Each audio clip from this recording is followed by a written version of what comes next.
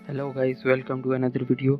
आज की इस वीडियो में हम बात करेंगे कि पिक्चर के राउंड अबाउट वाइट बैकग्राउंड किस तरह ऐड किया जा सकता है।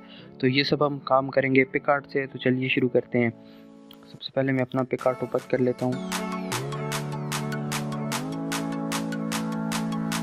जैसे ही पिकआर्ट ओपन होगा, सबसे पहले हमने एक पिक्चर को जिसके राउंड अबाउट हमने वाइट बैकग्राउंड ड्रॉ करना है, उसको हमने एक स्टिकर में क्रिएट कर लेना है। तो सबसे पहले मैं वो मॉडल चूज़ करता हूँ।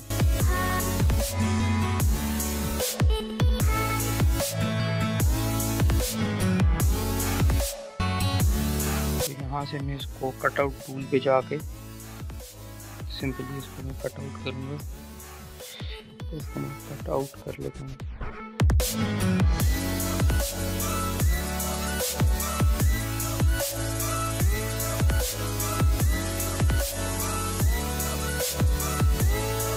जैसे ही ये कटआउट हो जाए, इसको स्टिकर में सेव कर लें आप। इसको मैं सेव कर लेता हूँ। इसकी जो इंटरनल बाकी जो बैकग्राउंड है उसको बाद में सेट कर लेंगे। तो आपने बैक आना है, कार्ड को क्लोज करना है। यहाँ से आपने कैनवस में जाना है और यहाँ से कैनवस या कोई भी आप कलर चूज़ कर सकते हैं। तो बैकग्राउंड भी आपको जो चाहिए आप वो चूज़ कर सकते हैं। मैं यहाँ से कलर्ड बैकग्राउंड लेता हूँ और यहाँ से मैं अपने स्टिकर में जाता हूँ।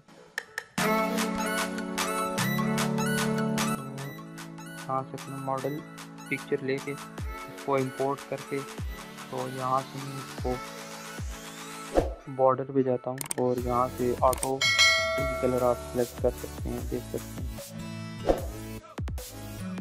यहाँ से आप जाके कोई भी कलर सेलेक्ट करके इसको सेव कर सकते हैं।